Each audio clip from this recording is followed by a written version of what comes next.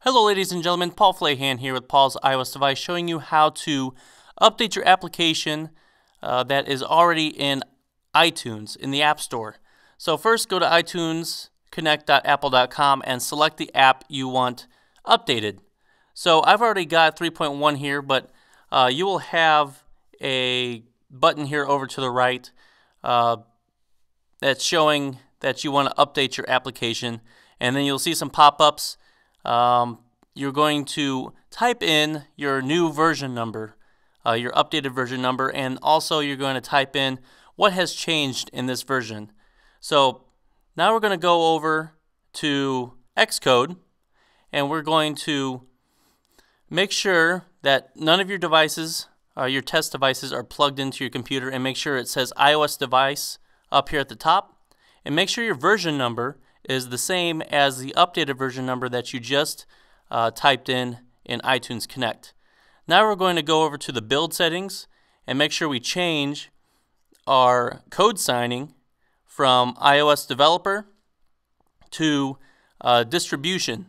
Now this is the certificates that you've created in iTunes Connect. We are going to change all of these to distribution, as well as your provisioning profile. Now this is all very critical. If you don't do this, the app will not pass the review process. Now we're going to go ahead and go to the project and go to build settings as well and do the exact same thing. Change all of your code signing certificates to distribution, as well as your provisioning profile to production. So now that you've got all that situated, we're going to go up to product and archive our product here. So this will take a little while depending on how big your application is. Mine's not all that big, so it will obviously depend on how big your application is. So mine will be finishing up here really quick, and the build was succeeded. Now here you can see your estimated app size, but here over to the right we're going to go ahead and select submit. Now that you've done this, it's going to fetch the developer provisioning profile. It's going to prepare to archive, making sure the binary and elements are correct. And now it's uploading the archive. And again, this all depends on how big your application is. Mine took roughly a minute or two. I sped this up just slightly. It's sending the API usage to iTunes Connect. And this also depends on your internet connection. Now it's authenticating, verifying, and now it's uploading the package to iTunes. And hopefully you get a submission successful like I did. Now select done. Now what I do, this is not required. What I do, I go back to Xcode. Now that my app was submitted, I'm going to go ahead and change all this back to development. That way whenever I go back and do more changes for the next version, this will already be done for me. That way I don't forget.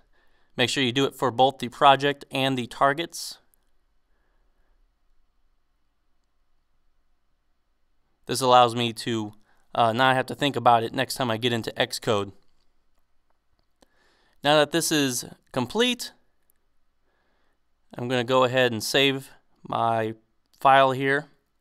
Now we're going to go back to iTunes Connect, and I'm going to go ahead and refresh this page.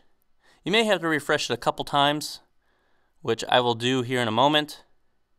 You'll scroll all the way down until you see build, and it says submit your build using Xcode 5.1.1. You should see your file here if it's completed. Alright, here it is. I've refreshed a couple times. Now I need to click the plus next to build, and now select the build that you want to submit to the App Store. Now select Done. Once you've done all that, scroll all the way to the top, click Save. After you've saved, now we are going to go ahead and select Submit for Review. Now that is all there is to it, just to submit an update to the App Store. Make sure you check mark all of these accordingly. All of mine are no. Once you've done that,